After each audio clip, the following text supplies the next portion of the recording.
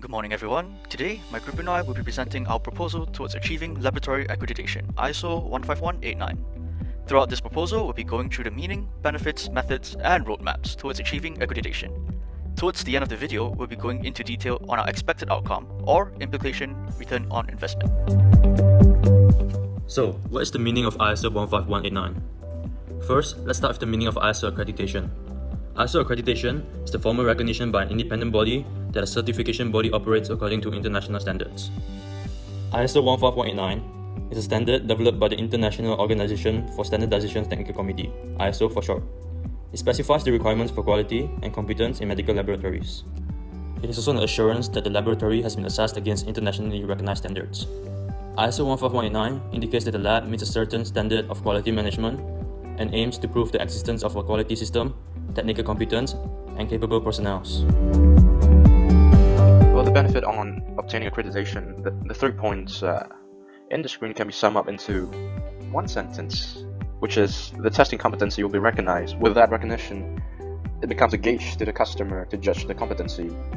And because of that accreditation, you create a quality management system which can monitor the performance of the lab.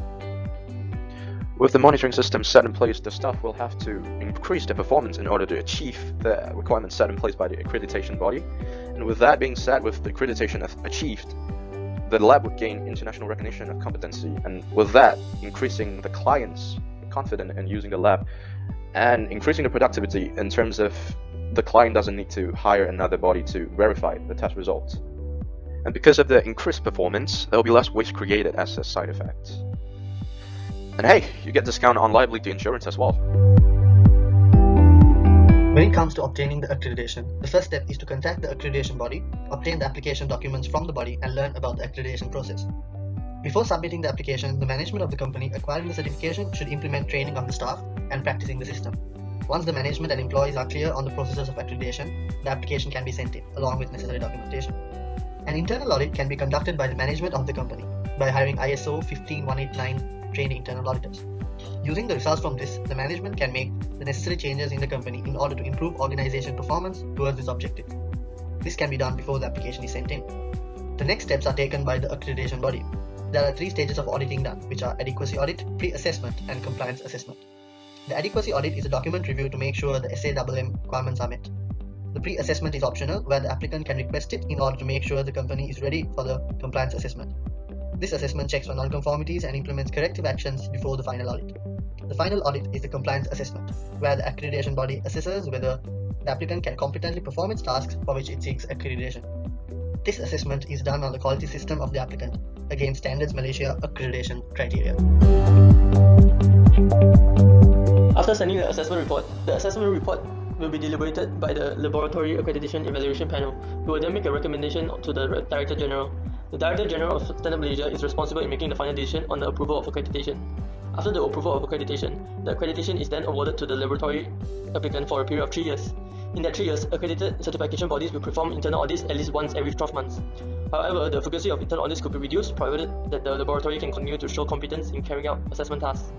Standards Malaysia will also schedule surveillance assessment. For the first cycle of surveillance, the first surveillance assessment will be scheduled 9 months from the date of granting the certificate. Second surveillance assessment will be scheduled 12 months from the date of first surveillance.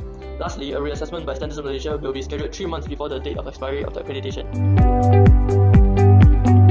And now, I'll explain to you our ISO 15189 roadmap. This roadmap will show you that how much time do we need to take to achieve accreditation, all the way from the preparation stage until we achieve accreditation. And this is our timeline. We'll be starting in May 2020. So first, after we obtain the decision to pursue ISO 15189, we'll be spending 1 month for the trainings and 3 months to compile all the internal audits and perform gap analysis. After that, in 3 months, which is in August, we'll be sending our application form with auditor documents to SAMM and perform pre-assessment by the SAMM inspectors. In 3 months, which is in November, the ISO compliance assessment will be again done by SAMM inspectors, and we'll have our assessment report reviewed by the LAEP. After that, in February 2021, we'll finally have our accreditation approved. Next, we can proceed on with our normal procedures until November, which Standards Malaysia will send inspectors to have our first surveillance. In conclusion, we will need around 9 months to achieve accreditation. And now for the budget. We'll be requesting fundings in 3 different categories. First for training, next for application, and lastly for inspection. Under training, we'll be needing around 4,800 ringgit for the training. And for application, we'll be needing 2,000 ringgit to send application form to SAMM. And for the inspection, we'll be needing 15,000 ringgit for all 3 inspections by the SAMM inspectors. All in all, it'll be adding up to a total of 31,800 ringgit. We hope that you provide us with the funding so that we can proceed on with the accreditation process. So what can we expect from return on investment? We expect that there will be a reduction in costs, ease in management and process control, and an increase in quality service delivery and client satisfaction. So in the short term, which is a few months to 2 years, we have found evidence that hospitals without accreditation would need to spend more. However, after accreditation, the cost is reduced by 30%, which is 30% in profit. In the long term, a study showed that on average, the cost for quality management has been reduced by 4.8%. So according to our data-driven statistics, we expect that there will be a 35% decrease in cost after accreditation. In terms of management and process control, in the short term, because of having a defined system, there will be a reduction in sample rejection. This saves costs and also we will receive lesser complaints from clients. In the long term, rather than dealing with the problem when it arrives, there will be an effective system to prevent the problems from happening at the first place. So we expect that the lab will be able to see problems right before they occur, which is very efficient and helpful for the lab. In short term, for delivery service and client satisfaction, there is evidence that shows accreditation would increase clients' confidence. In a recent survey, 66.6% of patients in 73 accredited hospitals would recommend the host hospital that they are in. In long term, we will be able to provide training to employees and implement quality indicators to find the weak points in them so that we can improve the quality and provide the best service possible. In the end, we expect to see at least 50% improvement for the first 3 years. We thank you very much for listening and do hope you carefully consider our proposal. Thank you and have a nice day.